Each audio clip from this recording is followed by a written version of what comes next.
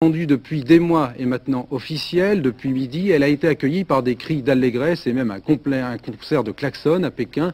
Deng Xiaoping, l'ancien vice-premier ministre de la République populaire, est réhabilité. Il réintègre tous les postes qu'il occupait avant sa chute et selon des sources dignes de foi, il serait bientôt nommé Premier ministre. Les explications de notre spécialiste des affaires chinoises, Jacqueline Dubois.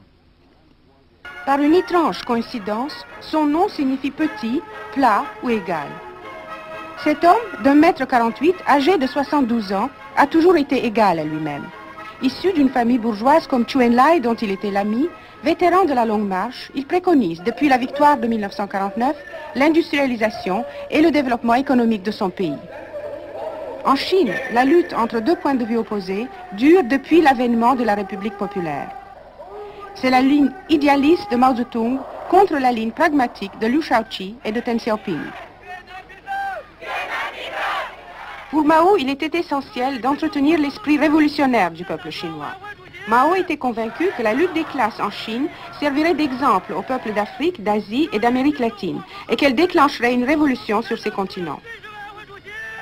Liu Shaoqi et Deng Xiaoping affirmaient que la révolution mondiale était un mythe et que la Chine devait devenir une puissance économique si elle voulait survivre. En 1966, voyant l'embourgeoisement, sa bête noire, s'installer dans son pays, craignant l'échec de sa révolution, et afin de pouvoir éliminer Liu Shaoqi qui devenait de plus en plus puissant, Mao Zedong lance la révolution permanente, qu'il baptise la grande révolution culturelle prolétarienne. En fait, sa mission n'est pas de combattre l'analphabétisme comme son nom l'indique, mais de maintenir éveillé l'esprit révolutionnaire des masses chinoises. Des jeunes gardes rouges fanatisés s'attaquent aux vieux cadres du parti. Liu Shaoqi est renvoyé à la campagne. Deng Xiaoping ne perd pas son sang-froid. Aux gardes rouges qu'il insulte et qu'il accuse de trahir le marxisme-léninisme, il répond avec ironie. « Comment pouvez-vous parler de marxisme-léninisme alors que vous n'avez lu ni Marx ni Lénine ?» Révolté par les excès des gardes rouges, Deng demande à Mao d'être envoyé dans une commune populaire en Mongolie extérieure. En 1973, il réapparaît de nouveau, rappelé par son ami Chu Enlai avec l'accord de Mao. Chu Enlai, le modéré, le diplomate, le bras droit et le compagnon de toujours du grand timonier, réussit à convaincre Mao Zedong qu'il s'était trompé.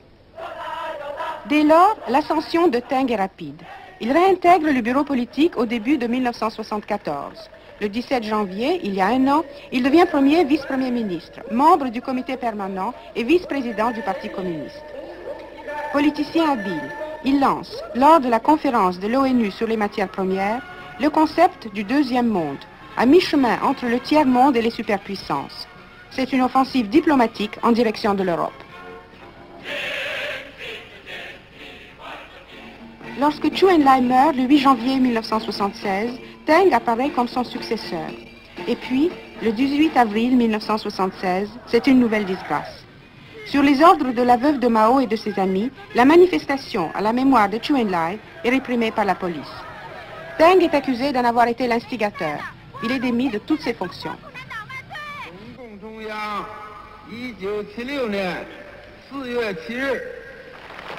Son ennemi, le maire de Pékin, Wu Te, organise une manifestation pour célébrer la nomination de Hua Guofeng au poste de Premier ministre à part entière et la chute de Deng Xiaoping. Et pourtant, c'est déjà le champ de signe de la révolution culturelle. Le 17 janvier 1977, la cérémonie à la mémoire de Chu Enlai se transforme rapidement en un mouvement populaire pour le retour de Deng Xiaoping. Des affiches murales exigent toute la vérité sur son élimination. Il devient clair que d'ores et déjà, Deng Xiaoping représente la volonté de la majorité de la population chinoise. Comme tous les peuples du monde, le peuple chinois aspire lui aussi à vivre mieux. Le vieux rêve de l'homme nouveau, prêt à se sacrifier au bénéfice de la collectivité, n'existe pour le moment nulle part dans le monde.